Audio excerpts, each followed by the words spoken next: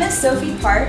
I am a junior in Columbia College studying biochemistry, and this is my lab. I work in Dr. Calvin's lab. It's right here on campus, and it's part of the Columbia Department of Biological Sciences. So I work with Drosophila flies, which are popularly known as fruit flies.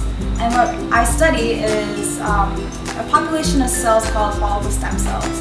And basically what we want to know is what their role is in the ovary and what kind of signaling pathways in the ovary affect their behavior. The research is very important because a lot of scientists use the Drosophila ovary as a model system to study other diseases such as cancers.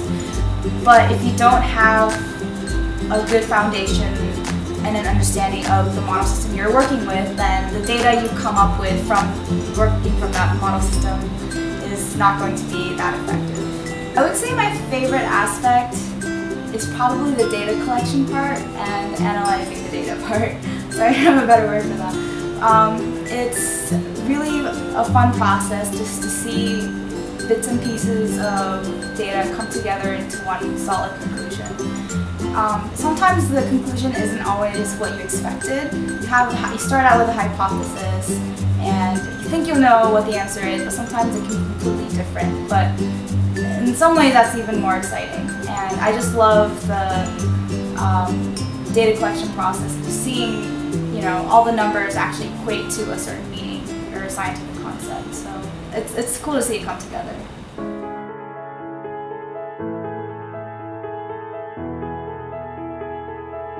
So one of the lab techniques that I've learned while researching is how to actually dissect the ovary of a fruit fly. To do that, you're going to need a couple materials. So here we have a pair of forceps, a vial of fruit flies, some glass wells, 1x PBS solution, and a little plastic vial to collect your flies in. So here is a vial of fruit flies, and as you know, they are very squirmish and don't want to stay in one place, so you have to knock them out some way. And the way we do that is through carbon dioxide. So we turn on the carbon dioxide gas, like so. And then using this instrument, we're going to knock them out. So, okay, this works.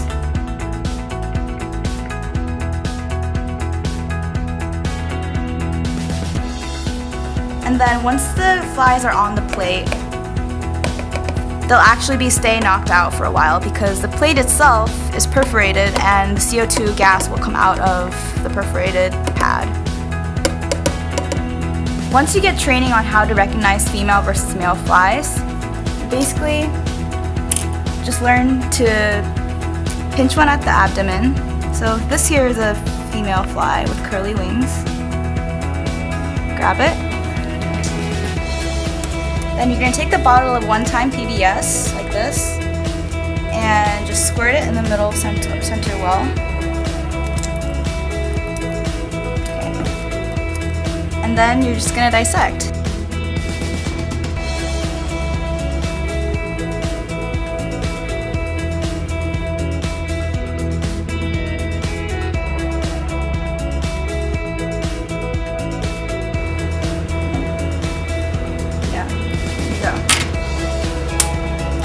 Here you have an ovary of the female fruit fly. I would say the best, most important advice is to be very patient in lab. Lab research is not a short-term deal. It's a very long-term deal. You might spend years even working on a single project. And if you don't have that patience and willingness to just sit down and analyze the data or collect the data, then you're going to have a pretty miserable time in lab. So it's just being able to persevere and trust that everything will work out in the end.